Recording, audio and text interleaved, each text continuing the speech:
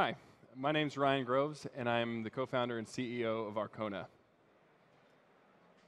The vinyl record was a revolutionary technology in its time.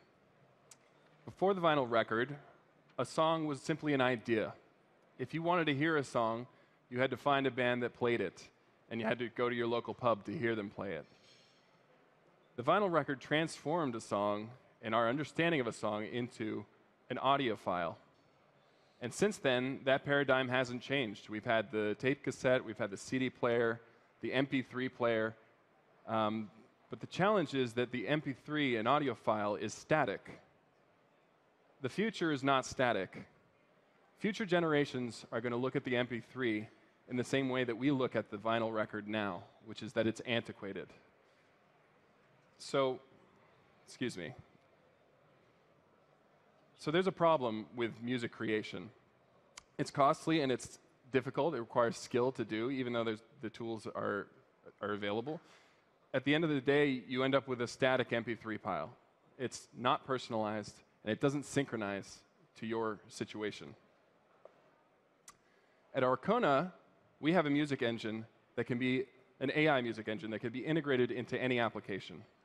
It can automatically create dynamic and highly synchronized music and enables us to create an ecosystem of music packs that are copyright-free.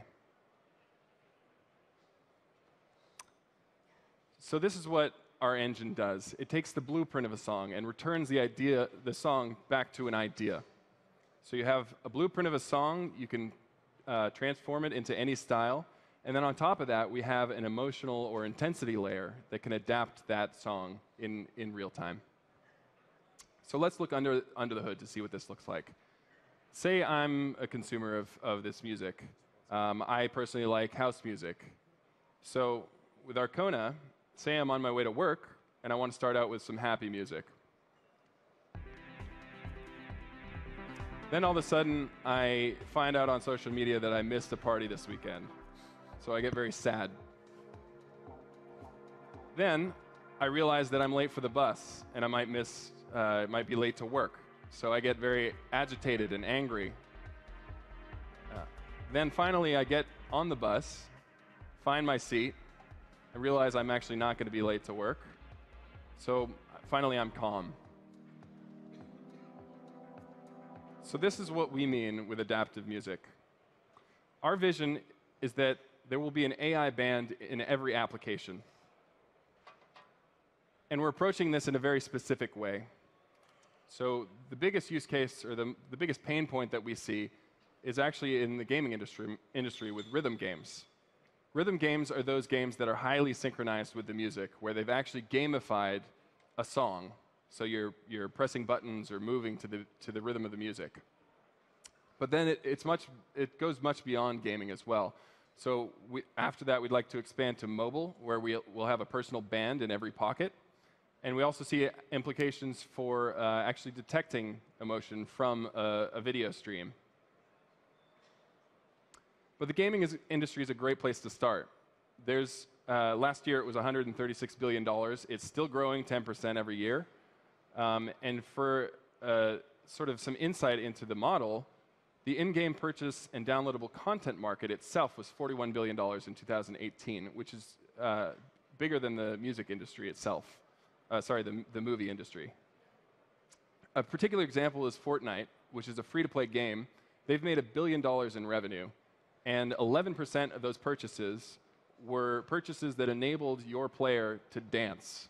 So they were dance moves. And so $100 million was spent on dance moves.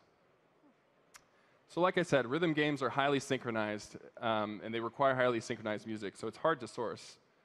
Also, it's a great market because it's consistent.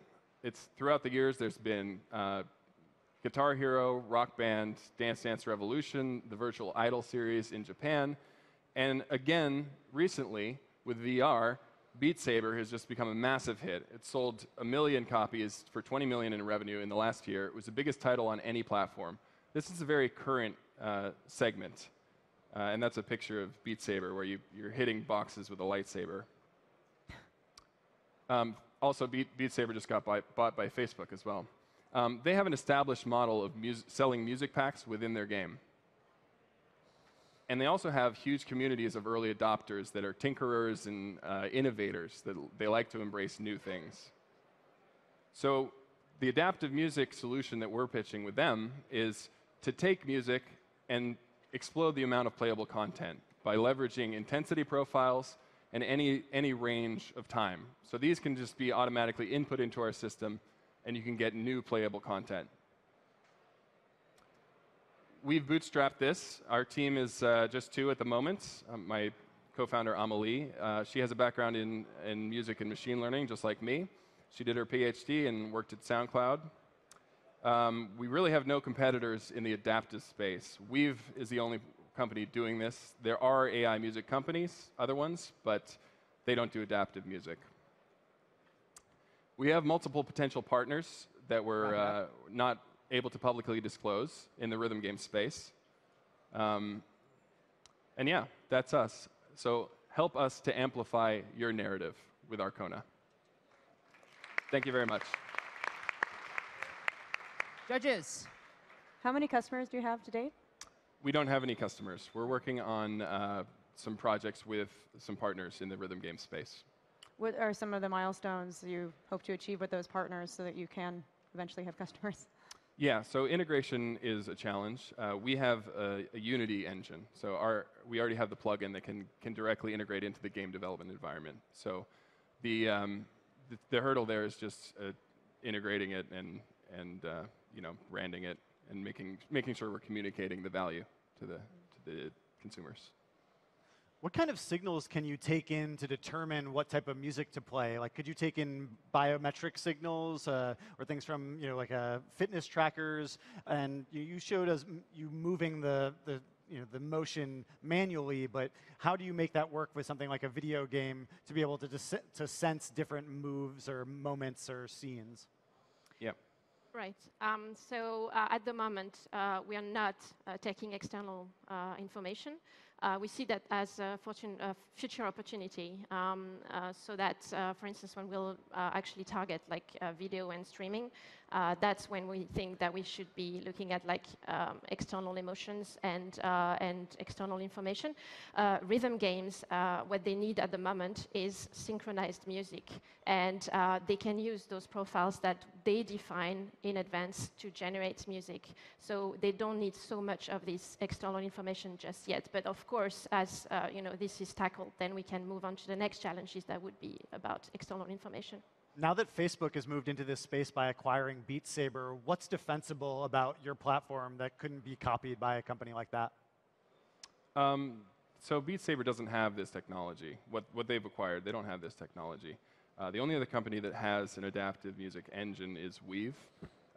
So it's very defensible because all of the AI companies have been doing it with in a cloud-based solution. So it's not reacting to anything in real time. So we've designed it from the ground up to do that adaptiveness, and nobody else has done that other than Weave. So I'm struggling to think how big a problem this is for game developers. Can you give me a little bit of insight into how game developers are thinking about this challenge? Yeah, absolutely. So the challenge with game developers is the big studios are building these systems sort of themselves for one-off systems. So we're trying to democratize that process to the entire gaming industry.